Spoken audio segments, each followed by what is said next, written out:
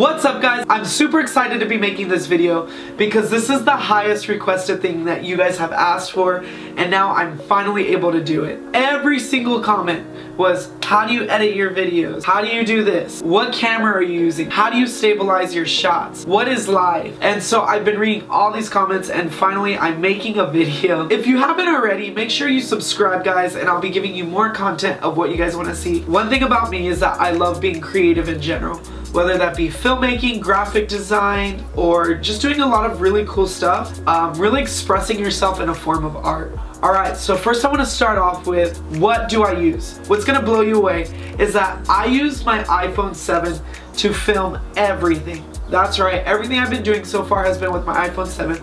I don't have no big budget camera, no expensive this or that. I mean, soon I'll be able to work my way up there, but for right now I'm starting off is I just film with my iPhone 7. The really cool thing that I love about using this is that anyone can film an adventure, whether you're on the go or you're just on your phone. Now, what I use to stabilize my shots is a DJI Osmo Mobile. So I use this to stabilize all my shots to get those beautiful looks from panning left to right, up and down, while I'll be walking and you wouldn't even know, or I'll even be running. All I do is lock in my iPhone 7 right here. If you see that, I'll be moving left and right, running, just imagine. And what it does is it stabilizes my shots.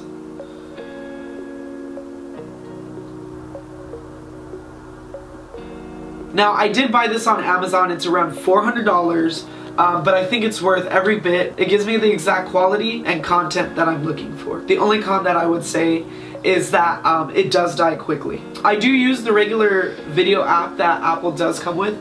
It is not in the highest quality, but it does make it really simple for me. There is apps like FiLMiC Pro. This app, FiLMiC Pro, is definitely a great thing to utilize if you really do want a higher quality than what the average iPhone camera gives. You're able to adjust the exposure, the focus, as well as the color correcting, all in just this one app, as well as it can give you 4K slow motion, all in a more defined and detailed way to exactly what you're looking for. So DJI does come with an app so you can synchronize these together, but it does again just work with the regular iPhone camera app. Okay, so what I use to edit my videos and just compile them all together is, so I use a MacBook Pro, and the software that I use is Final Cut Pro X.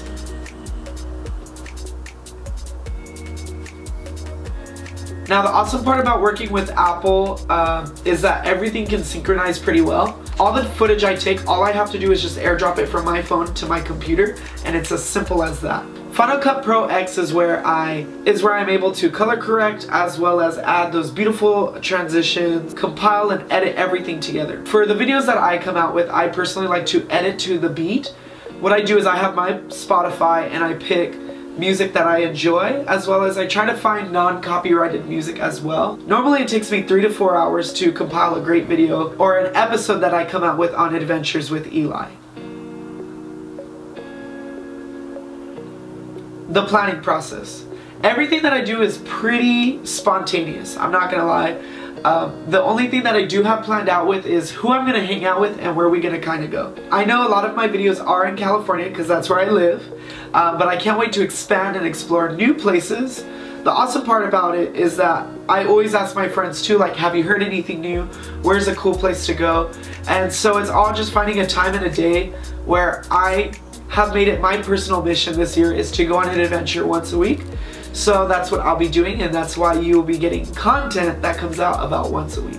Now, when I film my adventure, I always have to keep my music montages in mind. So I want to make sure that I get those beautiful shots to really capture the environment and the area. You always want to go with a wide shot, a medium shot, and a tight shot. So a wide shot is always usually in an establishing shot, so I can show you guys where you are, where we're heading to, and then a medium shot shows like more of in a sense of like friends hanging out, or a close-up shot of like who's in the shot, as well as the tight shot is maybe if I have food or what's going on. It's always great to cut between these shots because it gives you a variety of looks that you want. Then of course you got to get those creative shots. Those creative shots are those types where it's panning left to right, or it's moving back and forth, or your subject on the shot is in a sense this beautiful tree or the food that you have in front of you. So what I do is I also get my transitions. There's plug-in transitions that you can buy to just help make everything a little bit smoother and faster. I get most of my transitions at pixelfilmstudio.com, and that's also where I am able to add a filter on top of my footage that really gives me that Instagram vintage type feel. So this is pretty much the simple steps that I take when I film and make all of my videos here for Adventures with Eli. And try to push for creative content, because the more creative you are, the more that it shows your personality, and the more it makes like your own you. Like you are you. Make sure at the end of this video, please give a big thumbs up if you like what you see. Comment down below if you know any cool places that I should travel to, or content that you want to see. I really would love to hear from you guys. I know I'm starting off. I don't have that many subscribers. I don't have a big budget film, but I really do love creating this kind of stuff for you, whether it's 2 people who watch, or 100, or even 1,000. So here's a little video that I've compiled together from an old throwback that I went on with my friend Sammy. We did this hike a while ago on the coast of California, and so from making this video, I thought I'd compile this footage together to kind of show you what I've done to do this.